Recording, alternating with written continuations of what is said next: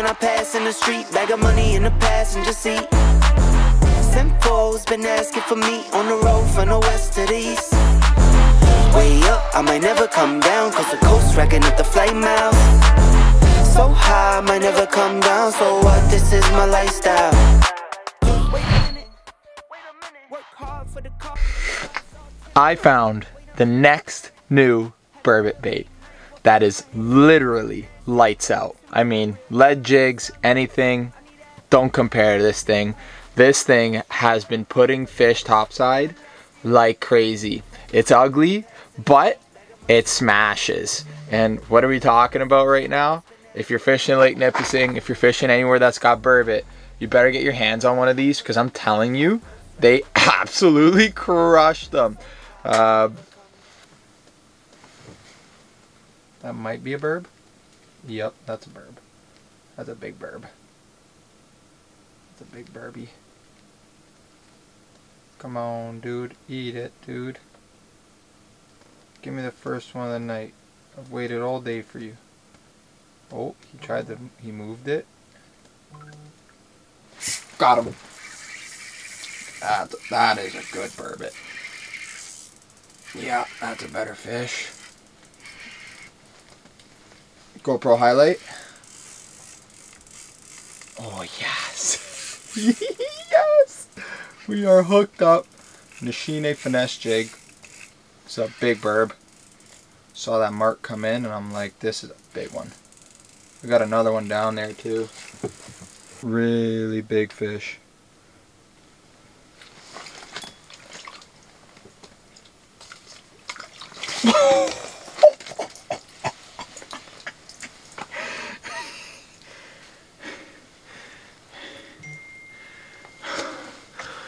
Let's go. Let's go. Look at that fish. I don't know if you can see what's in his mouth. Nishine jig to the dome.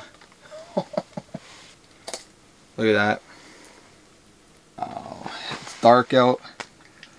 Limited visibility.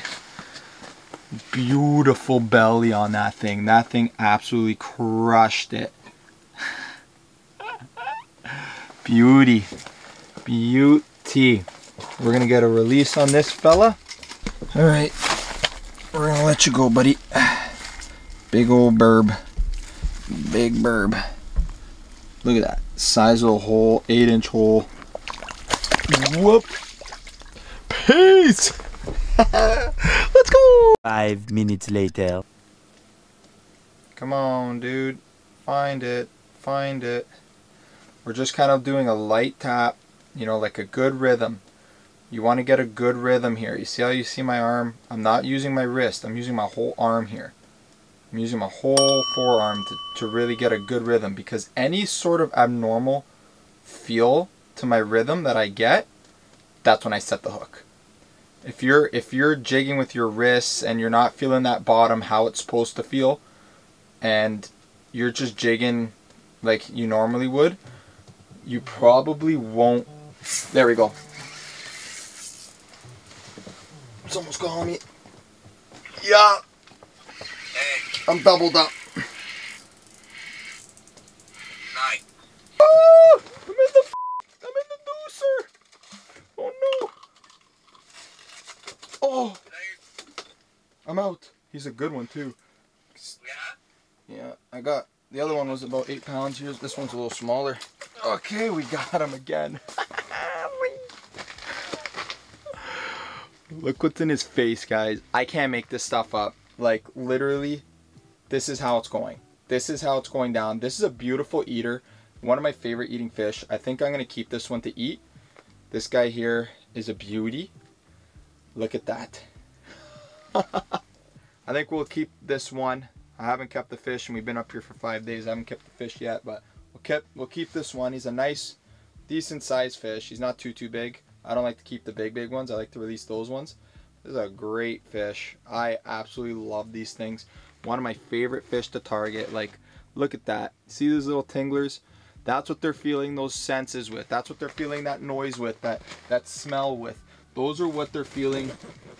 Those are what they're using. There's just fish all over right now. This is what we come out here for. Honestly, I can come to Nipissing and I could sleep in all day, which is what I think I'm going to do tomorrow. I'm going to probably sleep in all day and I'm going to come out strictly for just the burbot. It's just amazing. But awesome fish. That's number 2 of the night. We're 2 for 2 right now. Absolutely great ratio. My buddy's coming now because his battery died. So we'll get back out there and we'll see you shortly.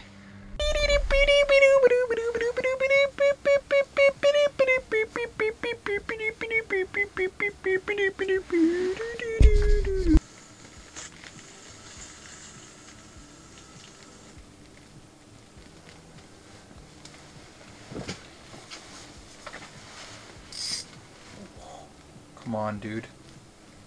Eat it, dude. Oh, this one looks like he'll eat. He's close to bottom. Oh, he absolutely drilled that. Just drilled it. Oh my goodness. That is just crazy. That is just crazy. I have to thank you for that, man. Oh, hold on, dude. This guy. Yeah, no problem, dude. Anytime. Whew. I just got another one. I'm 2 for 2. Oh, 3 for 3 right now. Did a little switch up here. Put on Old Faithful, lead trout and pout, and we got it done. I'll call you in a bit, Tal. Give me a second, buddy. There we go. Could only hold them in the mouth. That is freaking awesome. Look at that. Oh, it's another burb. Damn. It is my favorite time of the year. Ice fishing for these things. They look like eels. Look at them. They look like eels. But they are an amazing species. Just amazing. Look at their head. They're just built like bricks. Absolutely crazy. We're going to get a quick release on this fish right here. Good.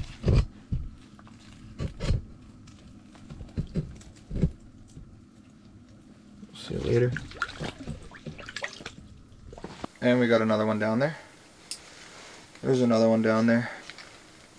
That is crazy.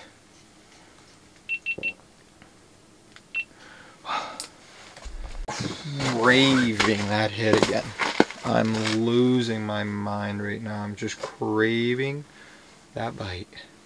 It's been about an hour and a half that we haven't seen a fish. It's really it can get to your brain a little bit. Starting to go a little crazy.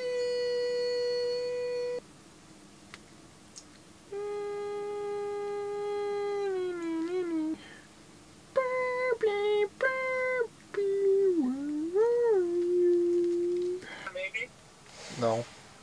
Hold on. Hold on, hold on, hold on.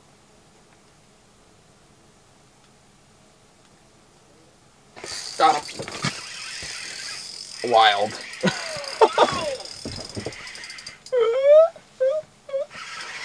This is crazy. Crazy. He's a little baby. Oh! Little fella came in, ate it pretty good, but he's a little baby. We're gonna send this guy back home quick. Nice fish though, just flawless burbot. Look at their fins, flared up. It's freaking awesome. That is awesome. Okay, we'll throw him back quick. See ya. Peace. I just wanted to kind of give it a little breakdown now. I mean, I've done videos in the past. If you go to my profile, you'll see a bunch of videos where I kind of break down what I'm doing, how I'm catching these fish, how I'm set up. But basically on my day one video that I'll be posting separate to this video probably, is that you could see how I set up my hut. Now I'm not just showing up to a waypoint on Navionics and saying, hey, this is the waypoint I'm going to sit on, that is it.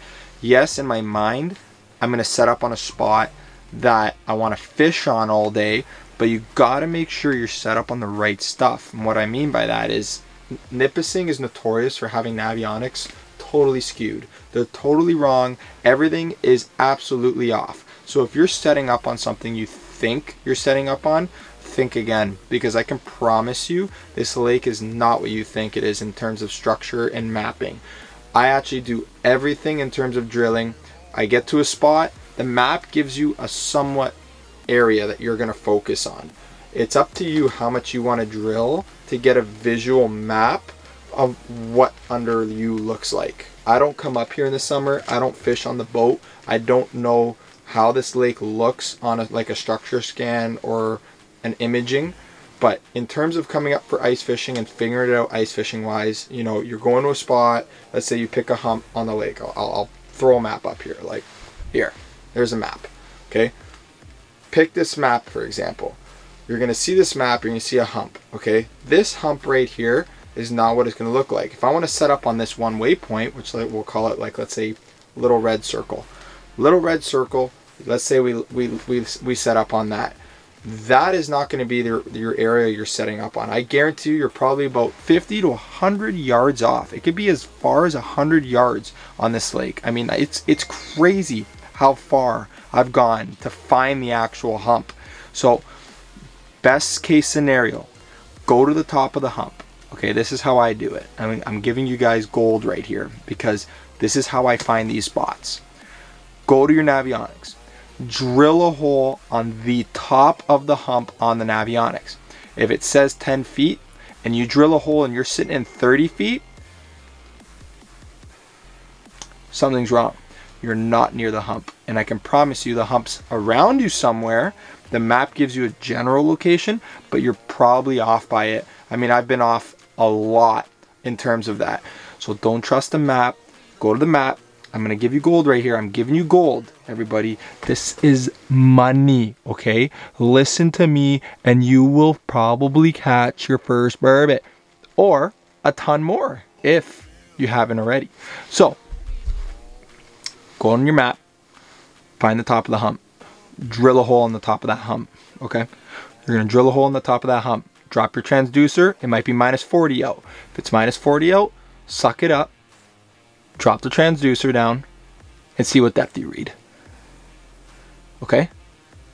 If it says 10 feet and the hump on the Navionics says 10 feet, now all you got to do is work your way in that direction that you want to be fishing on. Let's say the ledge is to your left. You just start drilling to the left. Drill holes every 5 feet. Find where that drop off is and boom, you're on the money. Okay? Do not get sucked into the fact that you're fishing a spot and you want to set up on the ledge or you want to set up on a saddle and you think you're on it, because I guarantee you you're not. I can promise you that from experience, you're probably not.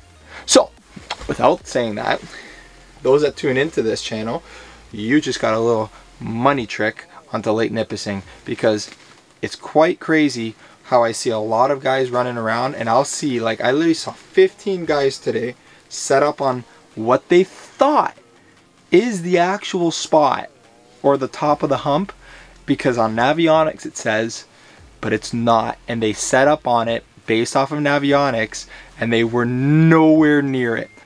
Don't just look at the maps. That is the one number mistake when it comes to ice fishing and Lake Nipissing and all these northern swing lakes. Navionics is good for a point of reference, but do yourself the due diligence, drill around, find the spots, and you're going to be on some gold. I mean, structure, scent, sound, you got all those three things, you're going to catch burbot. This thing, it's literally a craw trailer minnow rattles.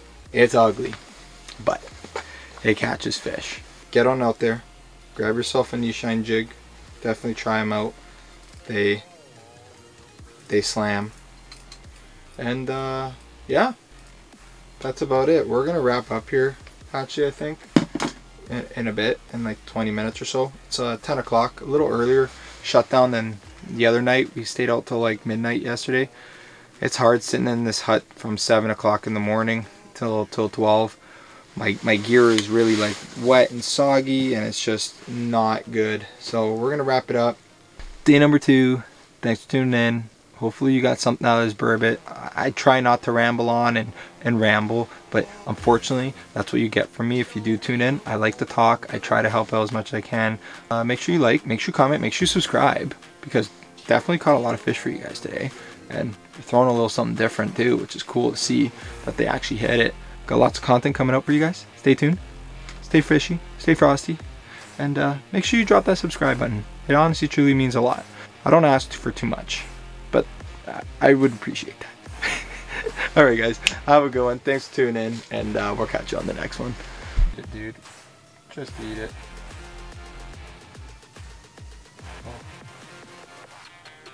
Oh. Got him. That one slack lined it. That was sick. So that one come right over. He slack lined that. Oh, he came right up.